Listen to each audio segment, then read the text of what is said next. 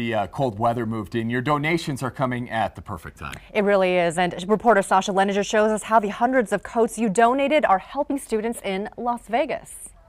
It's a big and bright surprise we bring with us. Oh, it's a tiny fire hydrant. Most students have no clue until they see Sky 7 right in front of them.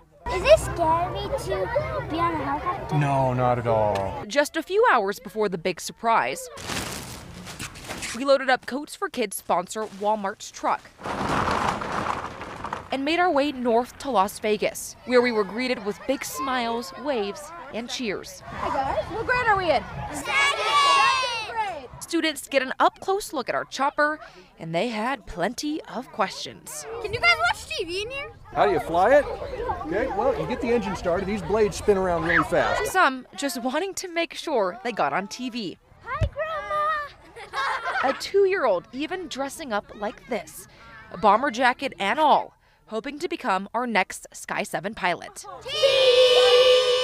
After a few class pictures, it was time to unload your donations. There we go. 5th graders carrying each one of these bags, filling up the bed of this truck. We do have a lot of single parents that are holding down many jobs to try to support their family. All because of your kindness. This will be a big help to them. These students will stay warm. It's good to know that there's still people out there that care. And cozy this winter. Reporting in Las Vegas, I'm Sasha Leninger, KOAT Action 7 News.